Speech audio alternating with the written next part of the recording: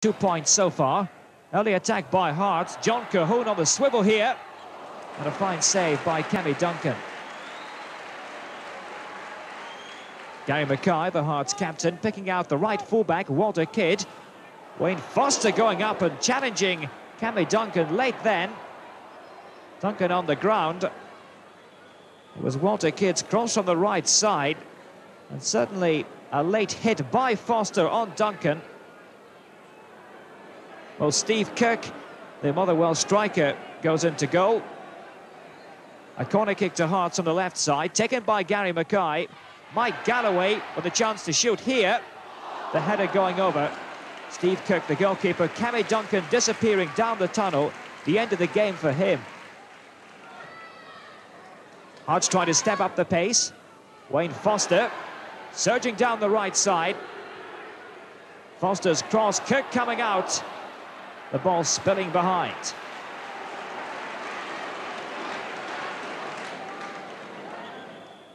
Tough test for Motherwell now with the stand-in goalkeeper.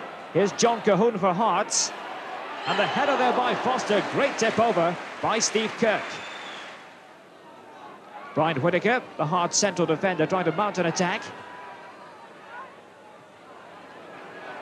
Walter Kidd, the fullback, linking with Gary Mackay. Kidd making the run down the right. Alan Moore's on hand to give Hearts the lead. That's Moore's second goal of the season with just 3 minutes left to go in the half. Hearts looking for goal number 2 now. Gary Mackay.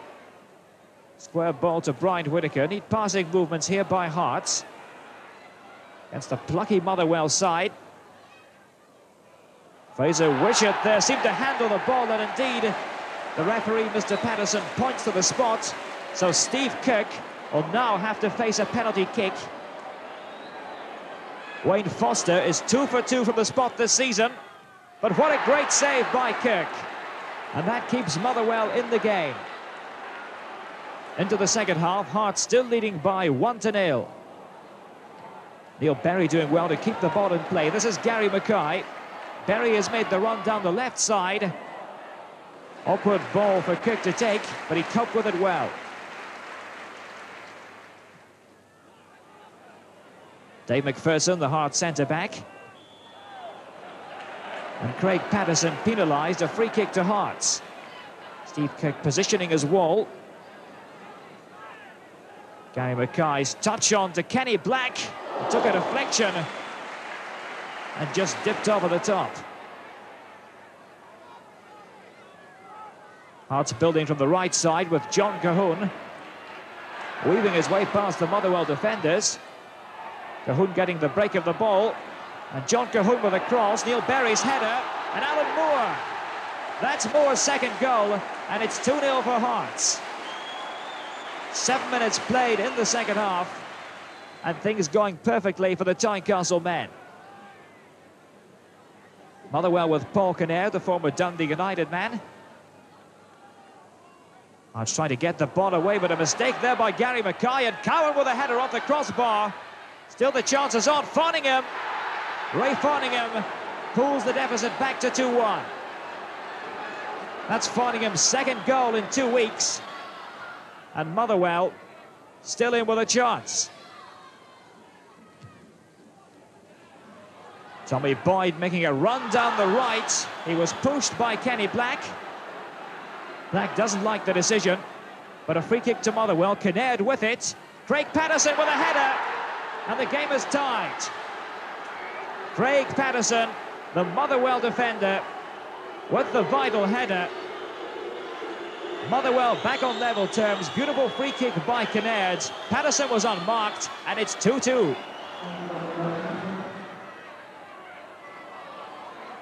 And that goal due reward for a lot of hard work on the part of Motherwell. Patterson covering at the back. John Cahoon with the illegal challenge.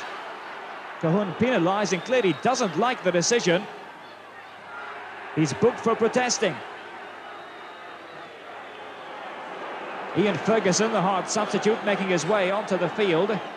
But in fact, that substitution took place illegally, without the authority of the match referee. So Ferguson and Ian Jordan, the other substitute, told to go back to the touchline. Meanwhile, the referee goes over and books Wayne Foster and Gary Mackay, who left the field. Now it's the turn of Ferguson to be booked. Andy McDonald there, the Hearts manager. And also Ian Jordan. Both players shown the yellow card. Controversy then in the dying minutes, but still a chance for Hearts to go forward and perhaps snatch a late winner. Ian Jordan, the substitute, lining up the shot, but Steve Kirk, another great save. And Kirk, obviously, the man of the match. Well, when I was at school, I played in goals, and when I played for East Fife, I actually had to go in the goals and played at Hampden. I was actually going to have to play in goals for Motherwell when we played Celtic at Hampden, but John Gardner, he got a bad injury to his shoulder, but he managed to carry on. And today, it's been known that if I've had a go into training, and if any keepers get hurt, I'll take the jersey. But today was totally different. It was nerve-wracking when you go in there. It's okay talking about it, but A lot of pressure out there, but you did look as if you were enjoying yourself. well, when I went in the goals, I said to Craigie Patterson, if any crosses come in, just to go and win them, because I wasn't really confident of coming for them. But as the game went on, I got a bit more confident, and I came out in 4 or 5 yards for crosses. Made a few good catches, but And to save a penalty in your first game as goalkeeper, it's not bad going, is it? well, when Wayne Foster stepped up, I'd seen him taking one in Ireland in the European tie, and he put it up to my left, so I said, I'll go that way. So, made a good save.